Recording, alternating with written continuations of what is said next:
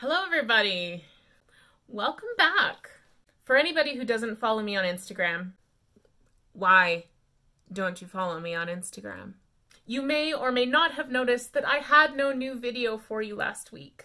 I'm sorry. The last couple weeks have been absolutely crazy, and leading up to the holidays, it's probably not going to get any better. So although I love doing these videos, it does take a little while to film them and edit them and yada yada yada. And I'm really interested in putting out something that's watchable and interesting and fresh. And if I'm trying to churn one out every week just because I promised that I would, I'm worried things will get a little bit stale, if they haven't already. So at least for now, leading up to the holidays, and all of the insanity that comes with it, I'm going to move to an every 2-week schedule.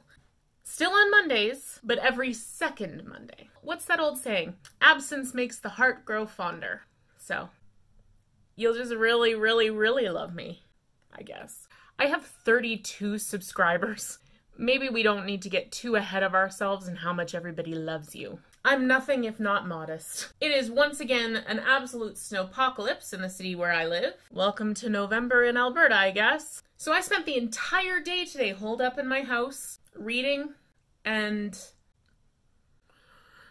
That's basically what I did. So I am energized and I am ready for a new cringe poetry this week. This week's cringe poem is called Frozen Toes. It's a winner. As I walk downtown, the rain pours with the oncoming storm. A storm that came as a total surprise to me and my Birkenstock sandals. My feet grow cold with rainwater and mud as I trod down the pavement to a train I'm destined to miss. My toes are frozen. These Birkies aren't as waterproof as they once were. What a joke. And my hoodie sweater doesn't block the wind as well as it should. The sound of Corey Taylor grazes my eardrum as I stare into space on this beautiful August morning. Tendrils of my black hair curl with the rain and stick to my glasses. A girl on the other end of the platform, a mass of hair and eyeshadow, stares at me from her blue contact lenses. I feel compelled to stick my tongue out at her.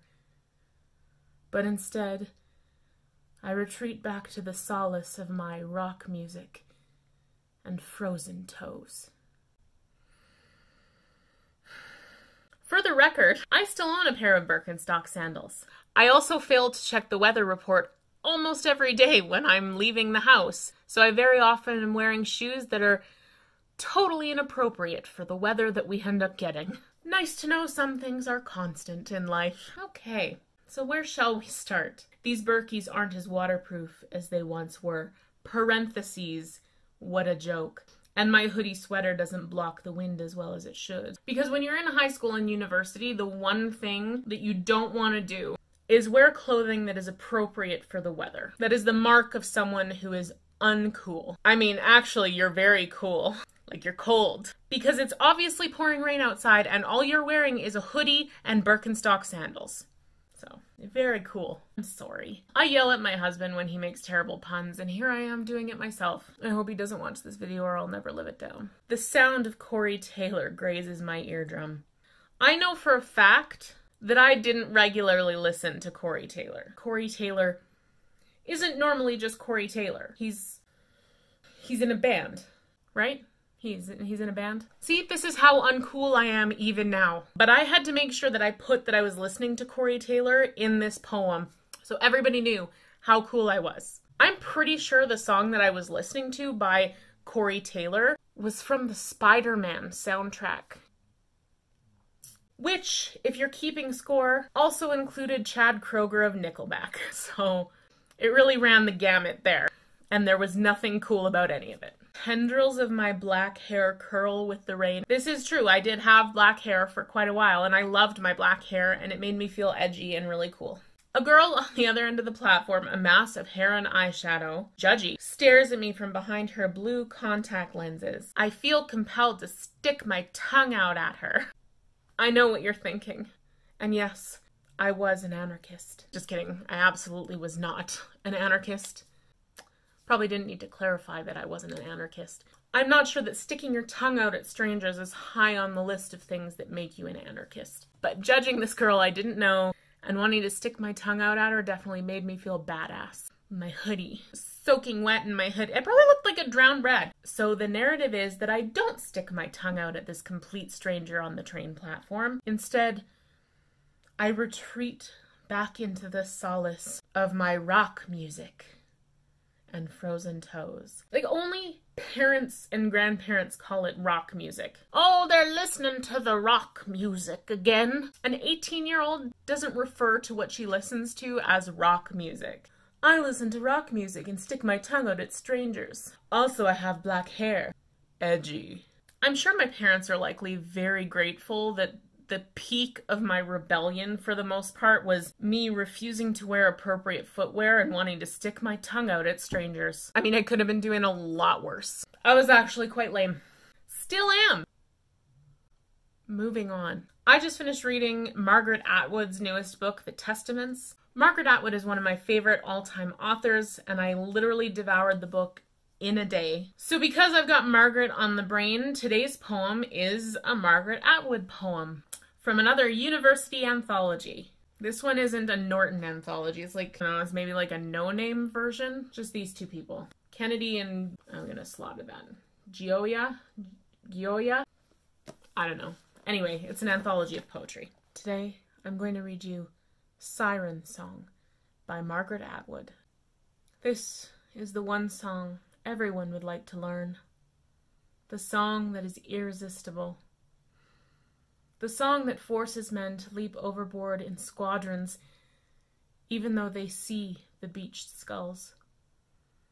The song nobody knows because anyone who has heard it is dead, and the others can't remember. Shall I tell you the secret? And if I do, will you get me out of this bird suit? I don't enjoy it here, squatting on this island looking picturesque and mythical with these two feathery maniacs. I don't enjoy singing this trio, fatal and valuable. I will tell the secret to you, only to you. Come closer. This song is a cry for help. Help me. Only you can. You are unique. At last. Alas, it is a boring song, but it works every time. Ooh, I like that one. It's so saucy. So for anyone who isn't familiar with Greek mythology, as I am not, this beautiful no-name anthology comes with a little footnote that says, in Greek mythology, sirens were half-woman, half-bird nymphs who lured sailors to their deaths by singing hypnotically beautiful songs. I knew most of that. It was the half-woman, half-bird thing I didn't get. I think in my head, sirens were like a mermaid, so more of like a half-woman, half-fish than half-woman, half-bird. But it makes the line, I don't enjoy it here, squatting on this island looking picturesque and mythical with these two feathery maniacs. Makes a little more sense when you realize she was half-woman, half-bird. I enjoyed that one. That was a fun one. It's interesting. Although Margaret Atwood is probably one of my favorite authors of all time, I actually don't think I've read hardly any of her poetry. Well, then you can't really call yourself a fan, can you? Sure, maybe not. I like Margaret Atwood. I haven't read a lot of her poetry, but I will endeavor to change that ASAP. What was this? Why did I do finger guns? Things are devolving quickly, my friends. But at least I didn't sing this episode. You know, you got a pun and some finger guns, but there was no singing. So, we'll get there. It's a work in progress. I'm a work in progress. Thank you so much, everybody, for your patience as I work to this once every 2-week schedule. We'll see what the new year has to bring. For now, I'm more interested in putting out some decent, note I didn't say great or even good content versus trying to churn something out just because it's time to churn something out. Although, in the interest of full disclosure and transparency, filming every 2 weeks does not mean that I'm going to prepare. I'm still going to literally sit down to film, flip through my book, decide which 2 poems to read, and then just wing it. Because that's how I do. So if you enjoyed this video, you know all the various options available to you. There's subscribe buttons, bells to ring, thumbs to thumb. Oh my god. And as always and forever, thank you so much everybody for watching. Bye.